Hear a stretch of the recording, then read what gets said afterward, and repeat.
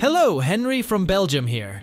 Today, a video about LEGO set 146, Level Crossing from 1976. It's been a while since I made a video on the subject of trains. However, it is a theme that I also like to collect and discover. Unfortunately, nice old sets are not that easy to find and they are quite expensive.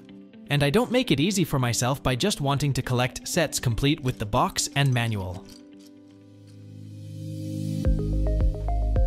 I already have some in the collection, of which you can see videos on my channel.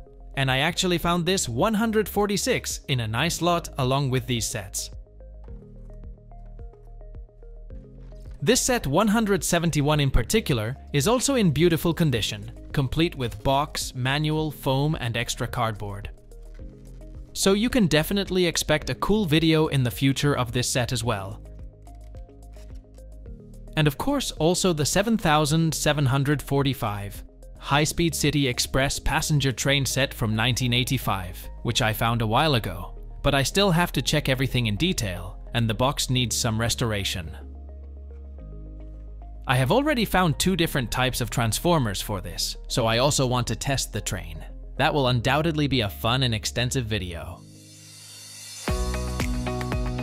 But today, this set 146, Level Crossing from 1976. Obviously, it has trains as the main theme, but as sub-theme, 4.5/12 volts. It consists of 68 pieces, which is actually not that much, but it is still worth taking a closer look at the set and building it up. First, the box. It still looks very nice. I like to have old boxes in the collection, where all the cardboard is still present and the damage or signs of use are minimal. And this is not so obvious with boxes that are almost 50 years old. Once the box has been opened, it is no longer very sturdy to store the set in again.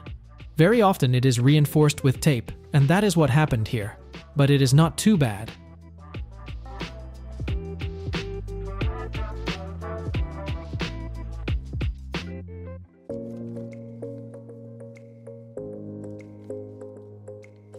The manual also still looks decent after almost 50 years.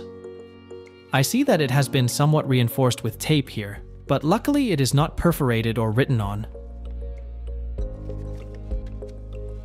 It's an awkward format from the 70s, but since there are not that many steps, I don't mind. So, both box and manual are of collector's quality, and that's important to me. Even though it is a small set, it still contains a minifigure.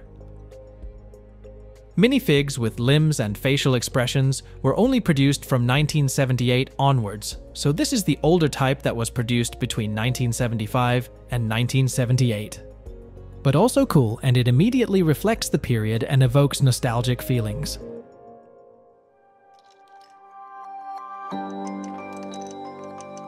I have seen most of the parts in this set before. Basic bricks, plates, windows, and a door. Mainly in gray, red, and white, which was typical for the train sets of that period.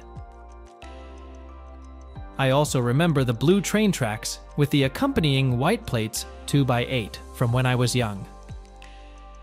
I had set 725, freight train set from 1974, but it was still available for purchase until the 80s.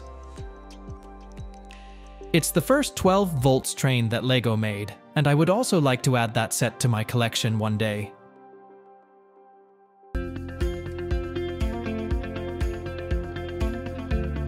The train level crossing base is a part that I have not seen before, and I am glad to discover it for the first time today. It consists of sturdy, hard, pre-molded plastic into which two tracks fit perfectly. And then a kind of rail cap is added as a finishing touch.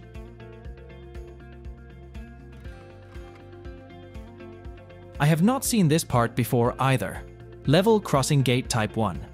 It has a nice print and no stickers. The barriers already appear in set 119, Super Train set from 1968, but the base used in that set does have a slightly different shape and part number. Otherwise, the building experience is quite classic, and I am building a house with completely closed walls in a basic design. It strikes me that despite the age, the condition of the bricks is good. Only one plate 2x8 is somewhat discolored. A nice detail to be mentioned here is that in the older sets you can find round bricks 1x1 with a closed stud. Later in LEGO history, this was modified and turned into an open stud, so that children would not choke if they accidentally swallowed such a brick because air can pass through now. I've seen this antenna a few times before. It's the milky white version which I personally like the most of all the available models. And finally, a classic green plant. I would have liked it if the designers had included the more valuable cypress, but it was not produced yet in 1976.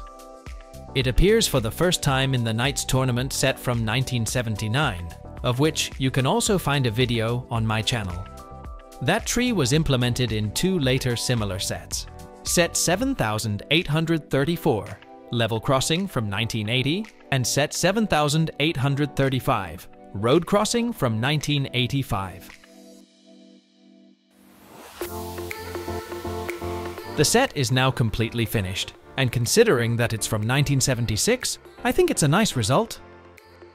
It's clear, of course, that it's part of a bigger whole, and that you should integrate it into a classic town set with train.